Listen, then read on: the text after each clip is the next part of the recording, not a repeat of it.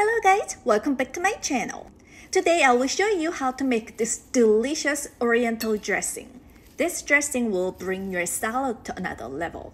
Okay, we need 3 tablespoons soy sauce, 2 tablespoons of this Korean cooking vinegar. This Korean cooking vinegar is really useful, so I encourage you to get a bottle. 1 tablespoon maple syrup, and 1 teaspoon sesame oil. 1 teaspoon sugar, little bit of pepper, and mix them well. And this is the oriental dressing. It's simple, but it's super delicious. It goes well with any kind of protein or salad green.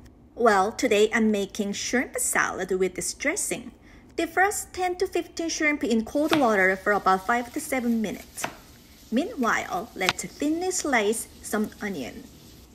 Discard cold water and dry the shrimp with a paper towel. Okay, that's ready, and I'm going to use half of this spring mix. Let's assemble the salad. I'm using spring mix and the cold shrimp and some onions. You can add dried cranberries and almond or peanuts for extra texture. And here is the oriental dressing. I'm gonna use about half.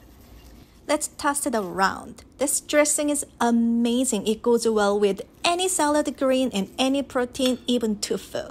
It's delicious, quick and easy. It will give you very healthy, delicious summer salad. Thank you for watching. I will see you in my next video.